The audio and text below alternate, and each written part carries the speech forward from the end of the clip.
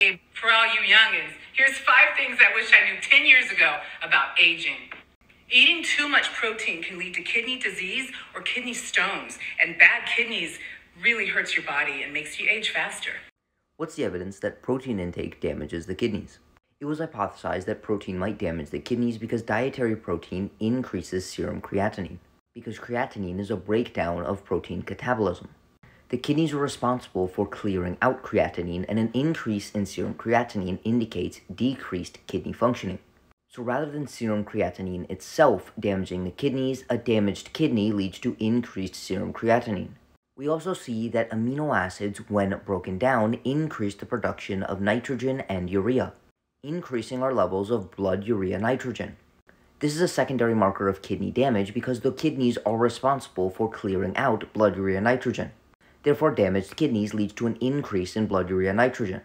However, in both of these scenarios, it is not due to a decrease in kidney function, rather due to an increase in creatinine and BUN production.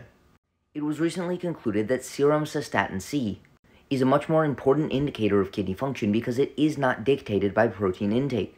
And studies indicate that both high and low protein intake do not alter serum cystatin C, meaning that if we use a more sensitive indicator, dietary protein intake does not impact kidney function.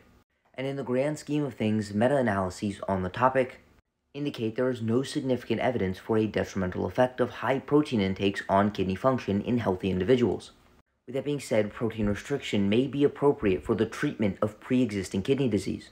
This is because things like creatinine and BUN can increase intraglomerular pressure, which can worsen kidney disease in patients with pre-existing kidney issues, because their kidneys are unable to increase their functionality despite this increase in pressure.